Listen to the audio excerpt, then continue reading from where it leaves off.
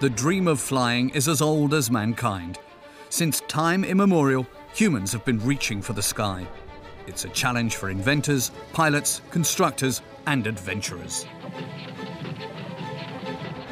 It's speed and freedom and the excitement and being able to move wherever you want to without being restricted.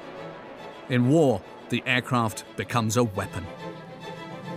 They say he who rules the sky rules the world. From the very beginning, flying was not just a male thing. Women also wanted to conquer the sky, contrary to all prejudices.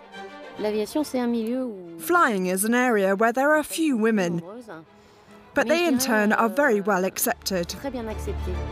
Aircraft have broadened our horizons. They are a superlative means of transport, technological masterpieces.